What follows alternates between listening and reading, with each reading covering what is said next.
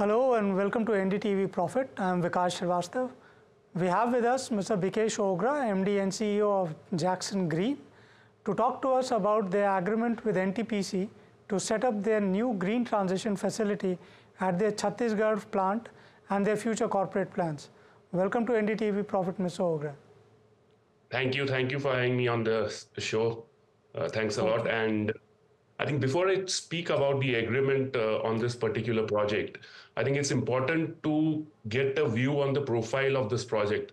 So this project that's what I would like to start with. If you can explain our viewers the green transition agreement with NTPC and also how would it help Jakson Green?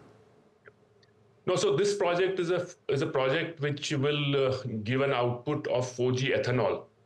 And this is first of its kind in the world, which is done on a power plant. So as you rightly mentioned, it is done in Chhattisgarh power plant of NTPC. And NTPC Netra has been instrumental in really, guiding this whole project. And the reason for us, I think, to be associated on this project is that we are actually getting an access to multiple technologies, which are again transformative in its nature. We are getting associated with the carbon clean technology. We are getting associated with the advanced microbial technology, which is not available globally with more than 2 or 3 players, and then also the electrolyzer technology. So this gives an access and a partnership to all of these technologies. I think what we also want to highlight is that ethanol as a product is a feedstock for the sustainable aviation fuel going forward. And we want to be the pioneers in establishing, these kind of projects so that it helps us be ahead of the curve as and when the utility scale project comes into being. This is right now a small project, a pilot project, which is initiated by NTPC, and we are their build and operating partners and the installation partners. We do the complete engineering, we stitch together the complete technologies, and the output product comes as ethanol. Okay.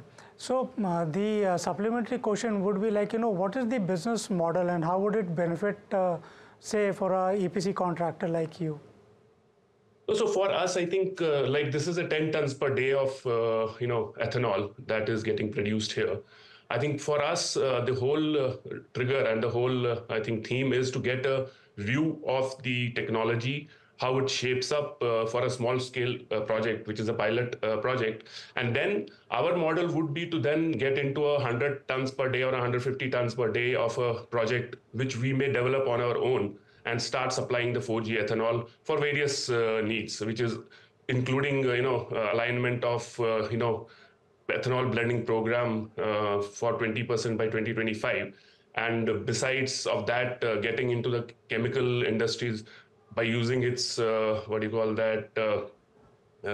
affiliates as ethylene acetate or ethylene lactate, which helps in the chemical industry for packaging and stuff like that.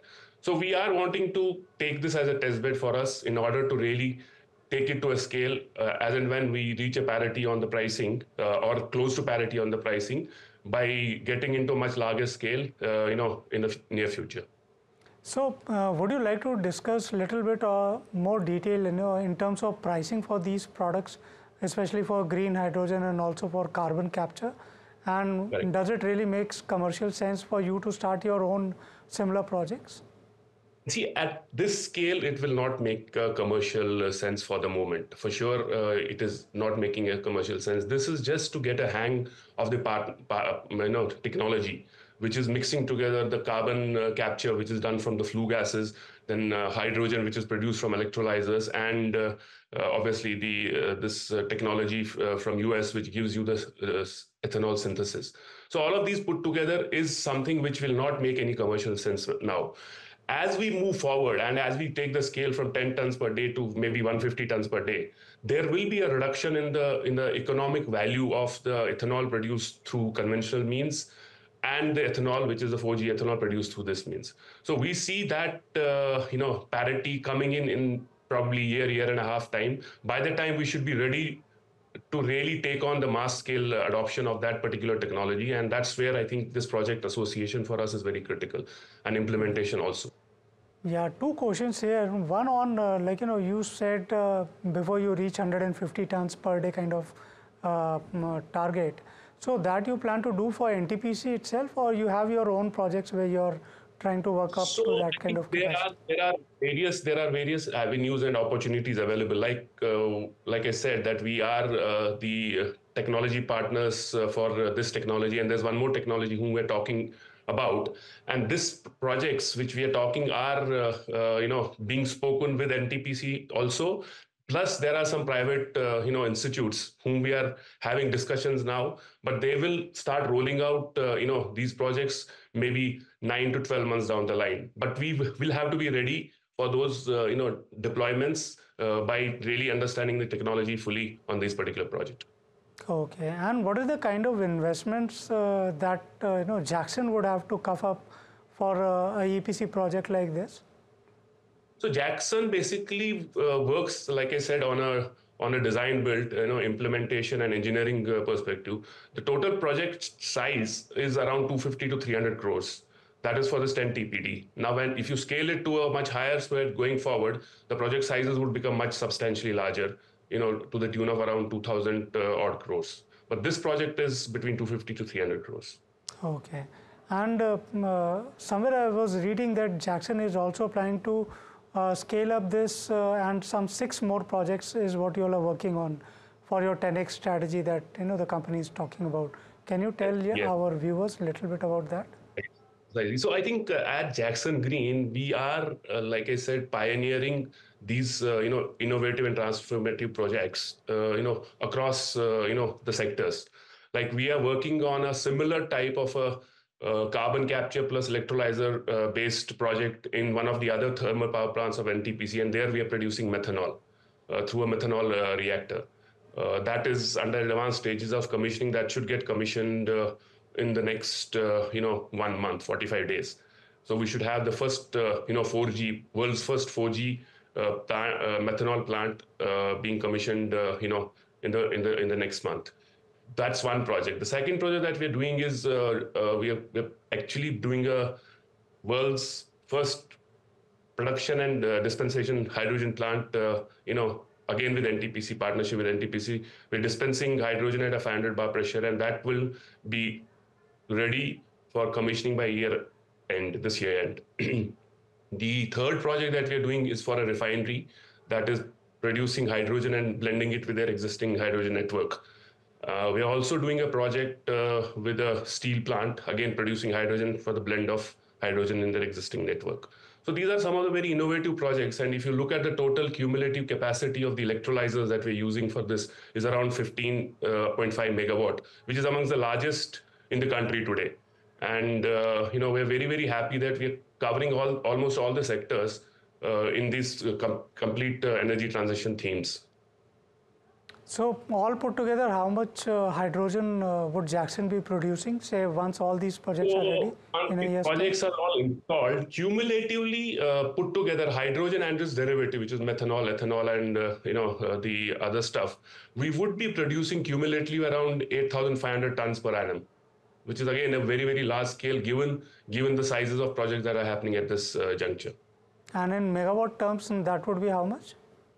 I told you in the electrolyzer megawatt terms, it's around 15.5 megawatts. Okay. Okay. And total all put together, what's the kind of investments you are putting it into all these projects, the derivatives including? So the total investment would be approximately 700 crores. 700 crores. Okay, tell us a little bit more about your renewable energy projects. Talk about solar, talk about wind and green transition. You already spoke about hydrogen and methanol. What about your renewable energy projects? Yeah, I think we are amongst the leading renewable energy solar EPC providers in the country today. I think we have a pipeline of around 4.5 gigawatts that is being constructed and under construction. So this is a buildup of over the last 1.5 years of our existence. Besides of doing the solar EPC, we also have another 1 gigawatt of solar assets that we are developing on our own, and they should be ready for construction and commissioning by year 2025 end. wherein we should be connecting it to the grid. That is our own assets. Besides, our aspiration is to build in a gigawatt of assets as a developmental asset on our own every year till about 2027. And build, obviously there are partnerships that we are looking at building these projects as, and we are also talking in advanced terms with a lot of the guys as equity participants who will be working with us and partnering with us in building these projects. So this would require an investment of how much, since you're also looking at equity partners? So for the first set of projects would require an investment of around 3,500 crores, debt and equity put together.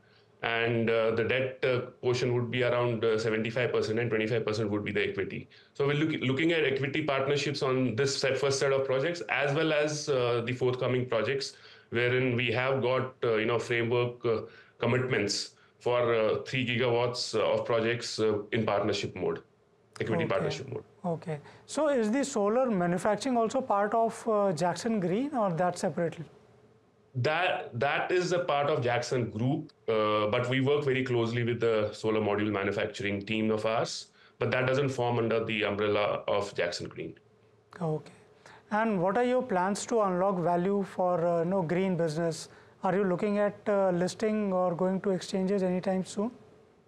I think that is a discussion that is currently ongoing between us as to what will be the right time to hit a liquidity event, whether getting in a private equity on the holdco or getting into a public market. So I think we have given ourselves a window of around 24 months in which we should try and target to get to any liquidity event, either private or public. Okay. And one last question, basically on, since the new government is not there at the center, so what are your expectations from this government? And also, if you can talk a little bit about the power sector as such, No, I think more specifically on the power sector, because I think the work that has been done in the past by the government has been really commendable, really appreciated the way the thrust and momentum has been given on the green energy fuels.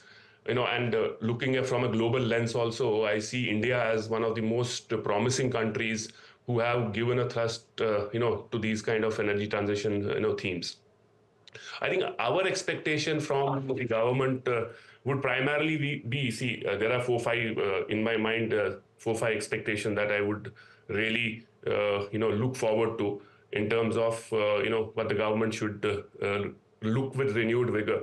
I think number one is to create a robust demand and an offtake agreement. I think that helps immensely. I'm talking about the green molecules, the green fuels. I think if you create a good and robust demand and good amount of offtake and agreements, which will help bring in investment not only for domestic players but also for international players. And case in point being the recent, green ammonia bid that has been rolled out, which is for the fertilizer plants. There's a 10-year offtake that has been, given in the contract or the tender. And there's one more wherein the steel plants have also rolled out tender for a 10-year takeoff for hydrogen. Now, my point and ask would be that instead of 10-year, what will make it more investable is if you can increase the contract demand for, say, 15 or 20 years, that makes it much more investable rather than keeping it restricted to 10 years. That's one. I think investments on R&D, I think that is critical. That has been happening in the past. Like this project that we're talking just now about, the 4G ethanol project is an R&D project. But I think enhanced support on the R&D would also immensely help really accelerate this transition of energy themes.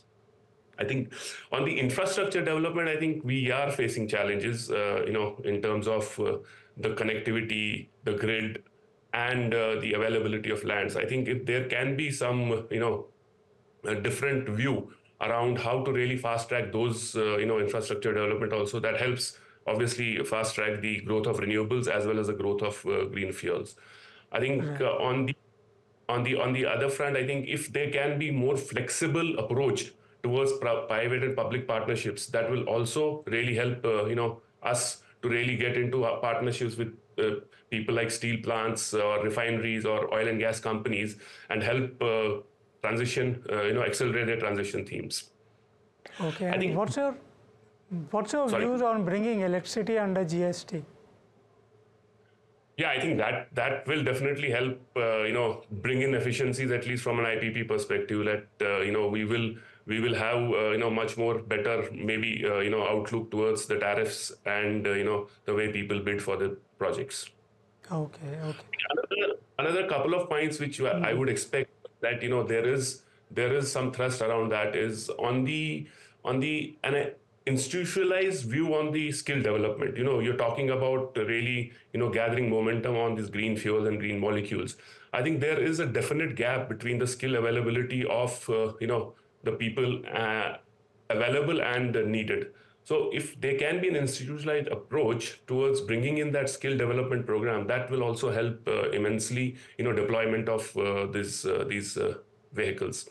I think other point is obviously the regulation and standards. I think we need to have some consistencies around the regulation standards codes, which are in consistency with the codes that are there in other parts of the world, which helps us really increase our export capabilities.